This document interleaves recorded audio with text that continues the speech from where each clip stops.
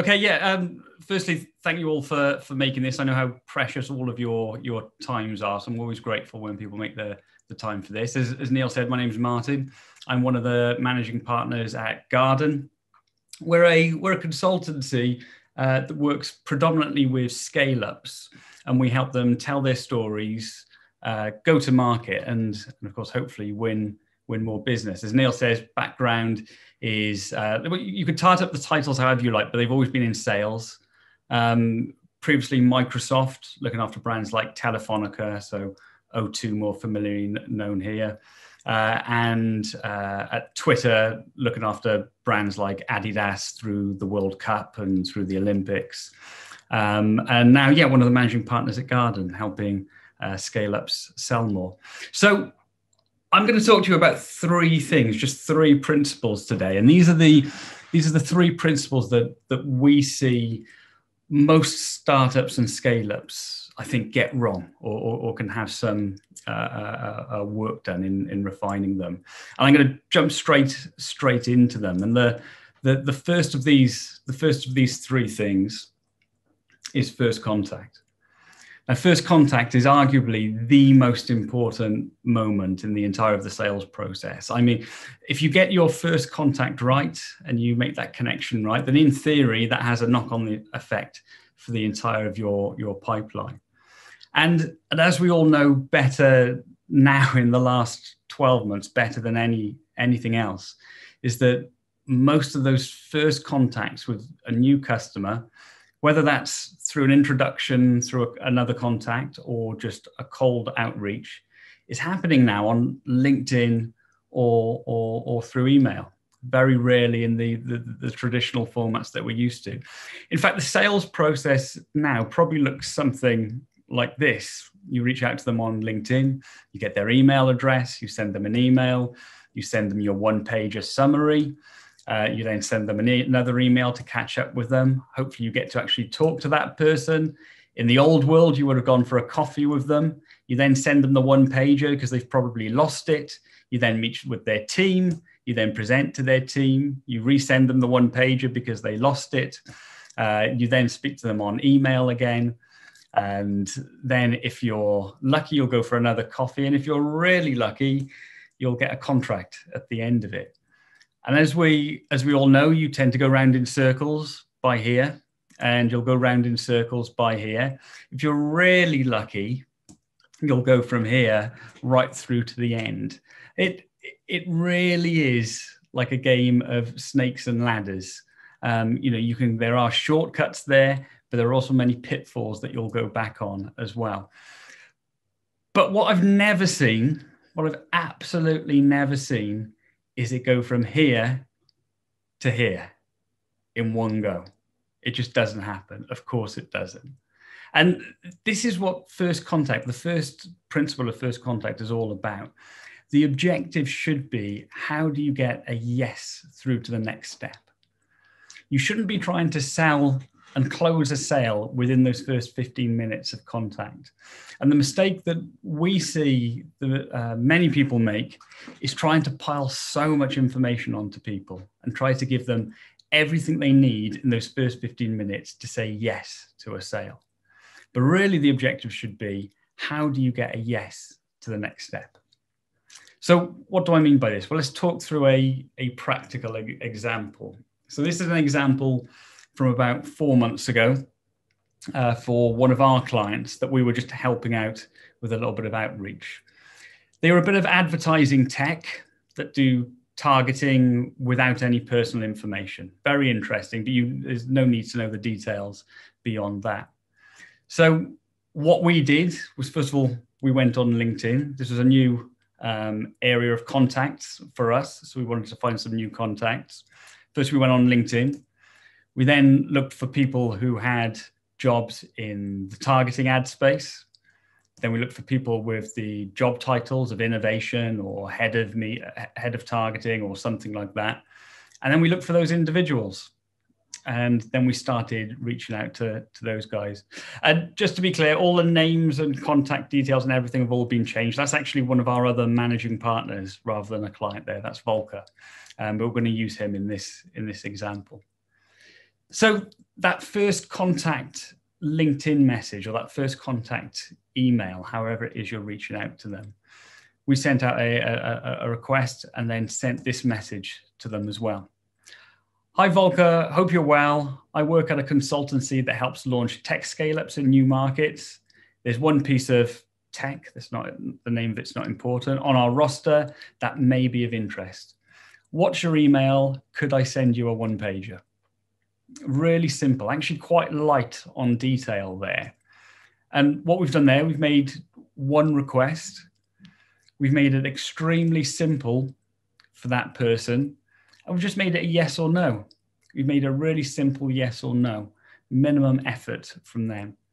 And it's really important that you make simple questions shaped like that yes or no, particularly in the early stage. People don't like saying no. People are more likely to ignore you than say no to you at this stage. So by providing yes or no answers, they either say yes or they give you an opportunity to contact them again in the future.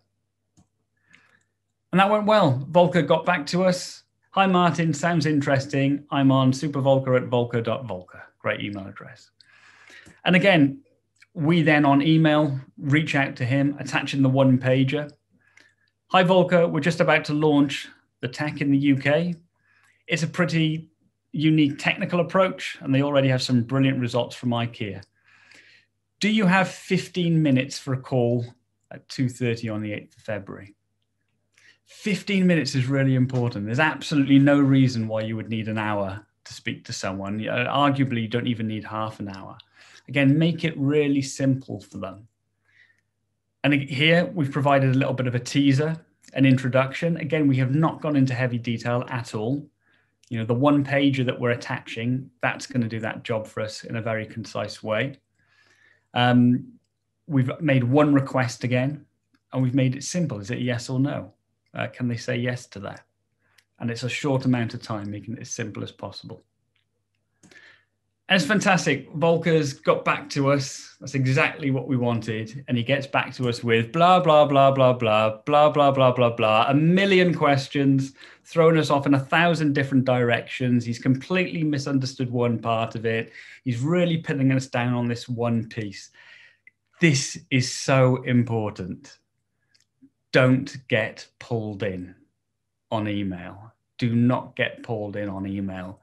It will turn into you sending essays back and forth to each other, contradicting each other, and using up an awful lot of time of both your times. Remember, the objective here is to get Volker on a telephone call. That is all we're trying to do. So how do we reply? Hi, Volker. Yes, that's really interesting. Big area of development in the industry. Do you have 15 minutes for a call? And we just follow back with that. And do you know what? If he doesn't have 15 minutes for a call, he's probably shouldn't be at the top of your list for pushing to try and close business with him. You know, you need to find those easier contacts in those early days. But fortunately, from here, then we had the call and it went on, and we got him on that phone call. So the key thing with this one is all about, it's not closing in that first instance. It's about what do you need to do to get to that next step, getting a yes through to the next step. Cool. Okay. So that's number one. Now, task one, and this is a really simple exercise, but it really helps you formulate the way that you're approaching your clients. And it's about understanding and tracking your objectives. So the first task is to list out what those objectives are for each of your clients. What are the stages at which you think you're moving that sale forward? And effectively what you're building here is your sales pipeline. I've seen so many pipelines being built with arbitrary figures of 50, 75, 90% and so on, which are very conceptual and don't have any real meaning. And they quite often wonder why their sales teams don't fill them out. But putting realistic and specific objectives and each step in there is really helpful to give a clear direction of the next steps you need to close that business. Cool. Okay, so that's number one. The second one is your basic narrative, your sales narrative. Now, on the face of it, this is probably the simplest one out of the three, but I can safely say this is the most difficult one to get right and to get this concise. Does anyone know this man?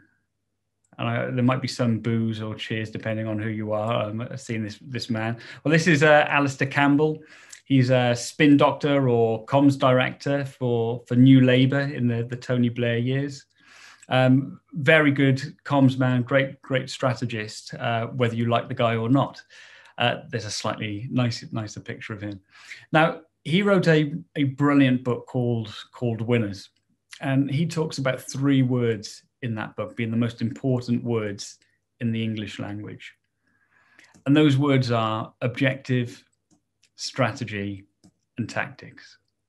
Objective, strategy, and tactics. Words we're all familiar with. And in the context that Campbell was using them, objective is the big what. What will we achieve? The strategy is the big how. How are you approaching it? And then the tactics. And the tactics are the practical actions that you take. Now, a bit of a heads up, your product or service is almost certainly a tactic. It almost definitely isn't a strategy, and it absolutely is not the objective itself. But we'll come on to that in a bit more detail more shortly. So how do we apply this? Well, here's a few examples. Let's look at Apple when Steve Jobs first returned to Apple. The objective wasn't to become a billion-dollar business, it was to survive. And their strategy was simplify. And then the tactics were simplify the products, simplify the culture, simplify the communication, simplify. If you look at us, Garden, our objective is to help people sell. The strategy is through storytelling. And then the tactics is storytelling by helping people build narratives, run storytelling workshops, building sales material based around storytelling. If you look at New Labour, when Alistair Campbell was there, the objective was, of course, win an election. The strategy was modernise. And then the tactics were all aligned to that. Modernise the NHS, modernise taxes, modernise society. I mean, even if you didn't know what New Labour's policy was on taxes, you knew it was to modernise it. I mean, they were called New Labour. It was all aligned, a very simple, clear narrative that was easy to sell. Objective, strategy, and tactics. Objective, strategy, and tactics. So the thing that we see people do most often in startups and scale-ups is jump straight to here and just talk about the tactic itself. And particularly if you're meeting someone for the first time, by jumping straight into your product without any context at all, can really confuse that individual and make the people that you're talking to work really hard. So let's have a look how we can build the objective and strategy to align to those tactics. So a bit of a test on this one. This is my resolution and show you why it's so important not to start with the tactics. Now, in this example for my resolution last year, well, about 8 or 9 months ago, if I told you that the tactic was to not eat beef, can anyone take a guess at what the strategy is? And think in your own head or put it in the messages if you want to, but have a think what the strategy is. So the strategy was to cut down on greenhouse gases. Now, if that was my strategy, can anyone take a guess at what the objective was? Well, the objective was actually to make me feel less guilty about driving my diesel car for a couple more years. See, the most important thing here is not to assume what the strategy or what the objective is. And actually, even within teams, within startups and scale-ups, whenever we run workshops looking at these 3 words, by the time we get on to strategy, we quite often have people shouting across the room at each other because they all think they have a slightly different version of what the strategy is. But this is really important when you're providing your narrative at that first meeting in those first 15 minutes. Don't leave people guessing what your objective and strategy is. Be clear of that first and give the context for your tactics, which is most likely going to be your product or your service. Okay, we're going to do one more test or example, should we say, all about my next holiday. So is my next holiday an objective, a strategy, or a tactic? An objective, a strategy, or a tactic? And I mean, this is something that's so personal to us. And actually, it can be quite difficult to figure out whether that holiday is a tactic, a strategy, or an objective in itself. And I mean, if we find it hard for doing something that's so personal for us, imagine how it is for a business or someone else working at your business. So I would argue that my next holiday is a tactic. I'd say the strategy was something like escapism. And then the objective was something like to de-stress. How's everyone's holiday planning going at the moment? We need to adapt, don't we? Pivot, that's it. Pivot's the word that everyone seems to be using at the moment. So my other half's getting really into gardening, but the strategy is the same and the overarching objective is the same. I'm cycling a lot more. I've heard knitting is up about 40% year on year at the moment with everything that's happening. And this is a really important point because having a clear strategy helps you adapt your narrative in the future, and particularly at moments like this. It can actually help your business strategy as well, because if you can be clear about what your overarching objective and strategy is, then you can be much clearer and much better at communicating any products that you pivot to. So where's this all going? Objective, strategy, and tactic. Let's go back to gardens one. So the objective is sell, the strategy is storytelling, and those three are the tactics. And from this, we can start building our basic narrative. So the basic narrative for garden is we help businesses sell more through storytelling. That's it.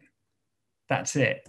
And then the tactics, we help you design your narrative, refine your positioning, and support you going to market. In one sentence there, we've effectively got our objective and strategy. And in the second sentence there, we've got all three of our tactics, objective, strategy, and tactics. A really simple model to be clear about what you're communicating. Okay, task number 2 then. And this, take your time over this one. I'd implore you, this one is a really difficult one. But firstly, is to build out what you think those objective, strategy, and tactics are. And again, a heads up, your product or service is probably a tactic. And then try just using this simple formula here. We help you objective through strategy. We do this by tactic 1, tactic 2, and tactic 3. Now, you might need to change the language slightly to make it fit in with exactly what your objective, strategy, and tactics are. But it really should be this simple to get that first step in the door. And remember, when we look back at the objective being a yes to the next step, you're not trying to convince someone to buy your product at this stage. You're trying to convince them to stay listening, to keep their attention with you so you can continue talking to them. So there we go. That's number 2. So your basic narrative, objective, strategy, and tactics. Great. Well, that's the first 2. And the third one feels extremely simple. This is really simple to get out and testing it. And the third one is simply this. Does that make sense? That question. And actually quite specifically that question as well. The phrasing of that question actually does have a big impact. Like, firstly, of course, from a feedback perspective, we all know we need to ask for feedback and get more feedback. But actually, probably even more importantly than that is that when you ask that question, the response that people will give is not only telling you what they understood, but telling you what's important to them as well. So it allows you to focus the conversation. And once they've replied to that question, you can start focusing in and continuing the conversation. The third reason it's so important is a bit of a cheeky one at conferences and so on. But I'm sure we've all been in that situation where we all introduce ourselves. And unless you're the last person in that small group, say of 3 or 4 people to introduce yourself, then you introduce yourself and that's the end of it. But actually, if you ask this question at the end of that introduction, it encourages people to start asking you questions and continues that conversation and moves it forward. So after you've done your basic narrative as an introduction, then follow up with that question. Does that make sense? And you get feedback, focus on what to talk about next, and you can move the conversation forward. Okay, so that brings us to task 3, and I'll send these over to you. And that's keep track of your most common questions. And this is really important for a couple of reasons, and potentially the second reason even more so. But the first one is that you can start figuring out, do you want to preempt these questions in your narrative? Like, do you want to stop these questions from happening? But then you'll also find some questions are really useful for gaining people's attention and kind of introducing teasers for people to ask you more. Like, are there ways of forcing questions that you know are useful to you? So you can actually make them ask those questions as to allow you to progress your narrative. Cool. And that everyone is just about it. So the first one, first contact, think about how you can get a yes to the next step. You don't need to be closing every moment. The second one, think about your basic narrative. This is absolutely the most difficult one, but using that objective strategy and tactics structure to start building a simple narrative that can be quickly understood. And use that question. Does that make sense? Gives feedback, allows you to focus where it goes, and allows you to control the conversation and allow it to go forward. And that's that. Thank you. Brilliant. Thank you so much, Martyn. That was incredibly useful. I know certainly that from a personal point of view, I'm always useless in sales conversations. Historically, it's not been a strong point for me. And I look back, after chatting to you and watching this presentation, I look back in the many, sales conversations I've had over the years where I've got in the room with the people, or, I'm having the coffee, or I'm having the meeting, and I've had no focus. I'm just happy that they're still talking to me. Every time the clock hand hits the top, they've been talking to me for another 60 seconds. I must be closer to a sale, right? And it's, of course, that's just not how it works. But no, this has been incredibly useful to get a full understanding of just how to go into that with just a little bit more thought and care, which is not something I've done particularly well in the past. And it's difficult. It's difficult. Like, particularly that second one with the example of not getting pulled in, where you get 100 questions sent to you. Your instinct is, I need to prove this person completely wrong. I need to answer every one of those individual questions. But from experience, that never works. 100%. Yeah. But I still get pulled into that. I'll do that every now and then. I think it's difficult not to, even on a human level, right? It's like we do engage in conversation. By the way, folks, put your questions in the chat. I'll ask Martyn some chats. Oh, there we go. We've already got a question. I have a direct message here. It's interested in your view on how the method of achieving a sale has changed in the past 5 to 10 years. And obviously it's changed a lot in the last 12 months. There's no doubt about that. And actually what's interesting for me is that certainly in a lot of the world that I work in, which there's startup funding and various bits and pieces, that hasn't seemed to have slowed a lot. And I'm now seeing lots and lots of VCs and investment houses doing deals with never having met the people they're investing in before, which would almost certainly never have happened 12 months ago. But I think Andrew's question here is more about, the last 5 to 10 years. What does that look like? I think it's how's that landscape change? Well, I would say it's the last 2007, or the knock-on effects like in 2009. That's probably the biggest shift that I've experienced. And I think the difference with that one there was the amount of money that just absolutely got sucked out of, and that was my first recession, but the amount of money that got sucked out of industry at that point. And that actually had effects I would say within sales that haven't changed back. I think people are a lot more interested in looking at the bottom number. There's less money, just thrown around freely, and digital sort of became serious at that point as well. Like, I think the big thing for now, like over the last 12 months, I'd say the big thing, and it's the same when I was in 2007, is that startups and scale-ups, this is absolutely the golden time for you. I mean, if you look at big companies with contracts with the big established companies, right now they're looking at those contracts and figuring out how can they save money.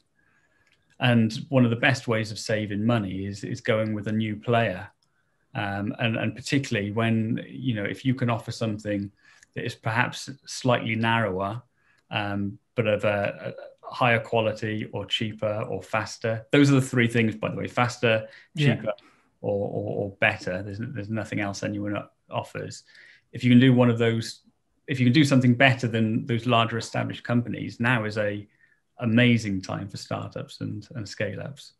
I feel like I went into just my own point there rather than... No, I think that it's and I can see that, certainly I think the days of sending men out on the road with cheap suits by the hundreds to do the selling is kind of gone, and that's certainly, even before COVID, that was true, just sending lots and lots of people out on the road to do that kind of selling.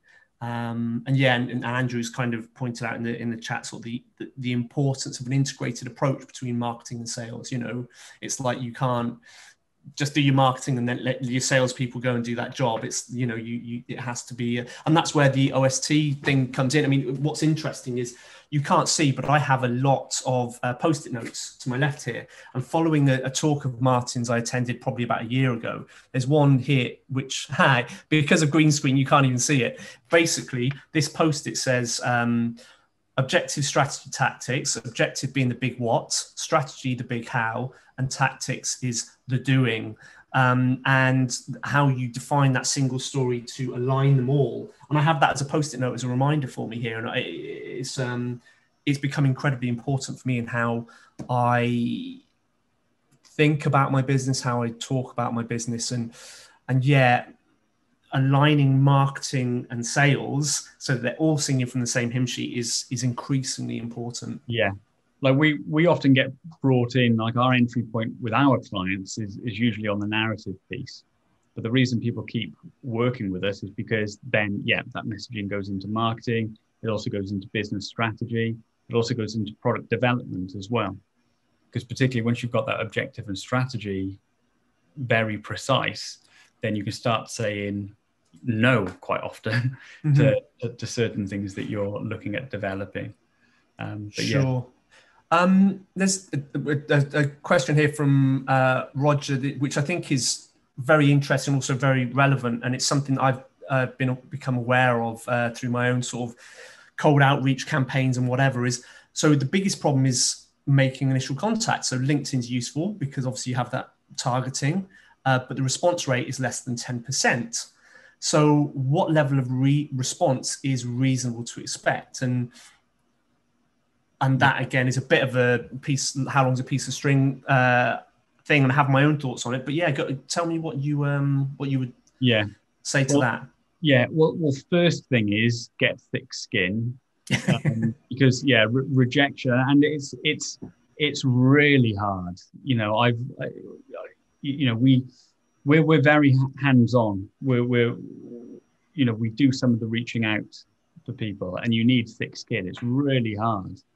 And the length of piece of string question is, it could be anything between, I've had responses around 10% up to 90%, but then it's all dependent on how simple that product is to understand, how targeted your audience is. and all of those kind of things. There's a couple of suggestions I would make though. The first one is that if you are reaching out to hundreds of people, then don't reach out to hundreds of people in one go. Maybe reach out to 5 of them, and don't reach out to the ones that you think are most likely to reply as well. Because I guarantee as soon as you get a message back, you'll change that first message that you send out. So just send out 5 or so first of all, get some feedback off of them, see what works, what doesn't work. And if you're speaking to them, use it as a chance to get feedback off of them. Ask them don't just sell at them. But does it make sense? Piece is important. Using that sort of questioning, but use it to refine what you're sending out to people. But yeah, it's hard to know if 10% is good or bad. It can be such a range, but it's just make sure that you refine it and simplify it as much as you can. And yeah, the reality is get used to rejection, because that happens a lot. A 10% on a big cold outreach campaign is actually 10% response is pretty good. It's like, it depends on how targeted you are and whatever. And the broader you go with your targeting, or the more mass mail you go, inevitably your response rates are going to drop. It's just the sort of law of these things. And we ran a massive cold email campaign a couple of years ago that sort of won a lot of attention for its sort of innovation. It was a picture of me, and through a little bit of tech, we were able to put their company logo on my T-shirt. So the email was, "Hey, I'm wearing a garden T-shirt," or who else? An AGP T-shirt, or a Camtronics Veil Limited T-shirt, and it actually and that was all automated, and that was done at huge scale. And it got a lot of attention because it was every single email was targeted, but we were sending tens of thousands of emails. But the sales were very, not sporadic, but sometimes we'd send a bunch out and we'd get incredible sales, and sometimes we'd get almost nothing. And it very much depended on who we were targeting, what sector. Like, for some reason, bike manufacturers seem to buy huge amounts from us. We are in the business of selling promotional merchandise.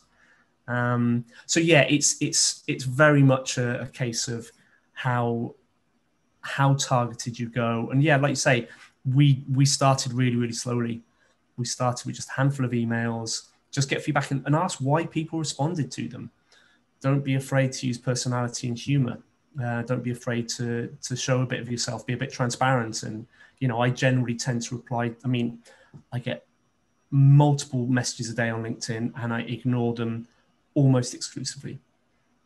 Partly because they're not relevant to me, but partly because I can tell that I'm the 500th person who's received that message today. So if you can do just a little bit, like you were saying, to personalize that up front.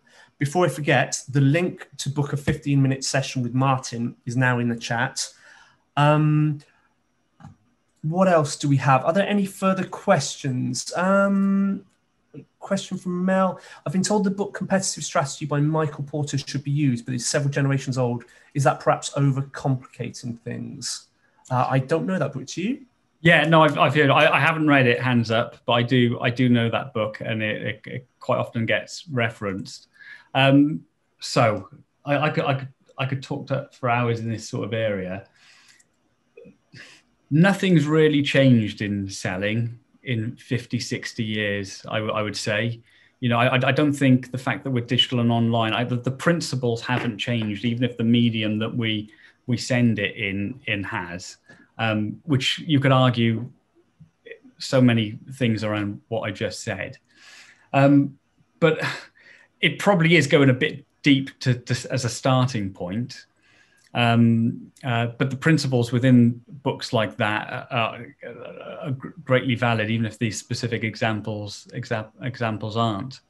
But there's books like Blitz Scaling and so on, which I think actually things like that give much better insight into like sales strategy and strategy approach and that type of type of thing in a fast-paced environment. So there are other things out there. But yeah, apparently it's a very good book, but I haven't read that one myself.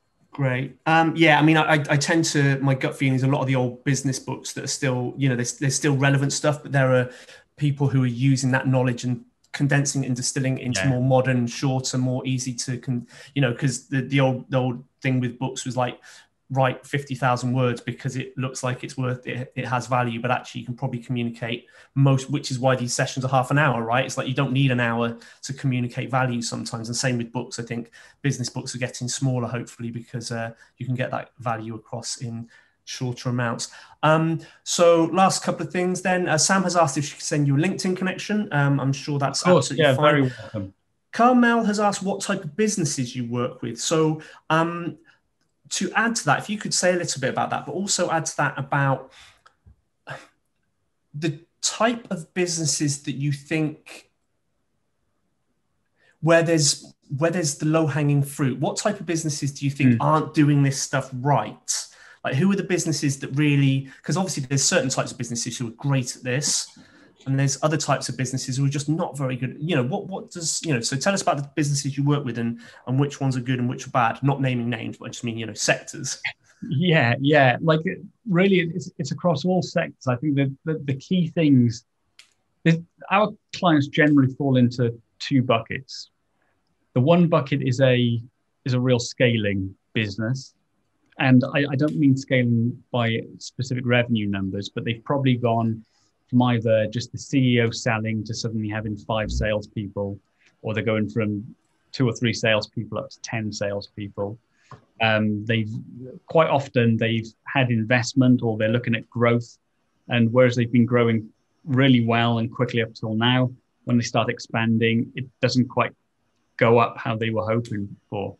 And the reason that's happening is quite often they're going from selling to customers who are what we would call very lean forward, very engaged customers that are ready to ask questions and poke around a bit, to customers that are a lot more lean back and aren't expecting their calls.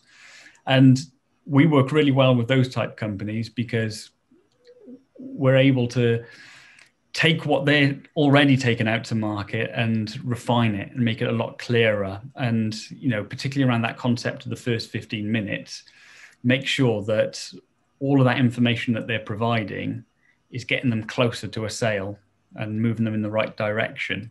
And actually, sometimes these businesses just need somebody external. If you do that objective strategy and tactics thing yourself, get anyone external to do it. In fact, ask someone that's familiar with your business but not inside it to do the same task and see what they come out with, because it's sometimes surprising. But always get someone external to look at it, because it becomes impossible for you to do that internally. Like, actually, we try and, like, when we work with new clients, we try to stay as external as we can for as long as we can. We don't want to see any internal strategy documents, because we try to stay as external as we can. To what just gives you that objectivity, and you don't get snowblind to the 100%. Yeah, the longer we can stay external, the better we are. So scaling business is probably about 60% of our business, and then maybe a bit more than that. And then the rest of it is large startup. Someone who knows they've got something good, they've managed to get their first 5-10 set sales, and things are going in the right direction, but they're just not managing to scale it at all from that. And actually, we quite find with those type clients, their first 5 sales are the easiest ones. It's the next 1,000 that's really difficult. And again, refining their messaging and their approach is where we help there. Broadly as well, it's B2B. So it's and selling to organizations is broadly where we've got some B2C clients. But in fact, even the B2C clients, they're selling into Selfridges, or they're selling into supermarkets or something. Right. So they have channel partners that they're really, that's their real, it's B2B to C, or Exactly. Yeah. I think I babbled on as per usual there, but hopefully that gives you an idea. No, it's fine. And so, and just quickly, that sort of point around, the types of businesses that do this stuff well and the types of businesses that don't do this stuff well. Are there any kind of, or maybe it's not that clear? I don't think it's that clear, because there's quite often someone within their market that is doing it well. I think the businesses that we find are the closest on the right tracks, the people who are selling one thing or are selling one thing new and solving a very, very specific problem. That makes it very, very much easier to do. The problem comes is with these scaling businesses, they're wanting to do more things and expand several parts of their team at the same time, which is great, which is amazing ambition. But it's those fast scaling ones that have the biggest difficulties.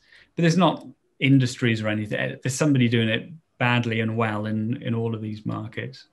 Yeah, it's the thing that sort of there's a really good mantra, and I don't know who came up with it, but it was like, and it's one thing I sort of talk about with mentees, and is one problem, one revenue stream, and one customer, or one problem, one customer, one revenue stream. And you look at Amazon does pretty much everything now, but when it started, it sold books to a particular type of person, and then it's expanded, but it took a very long time. I think it's selling books just for the best part of 5 years before it even thought about anything else. Uber was an app for millennials in metropolitan areas, and it didn't change from that until and it's only now really that aunties and grannies might even consider using it.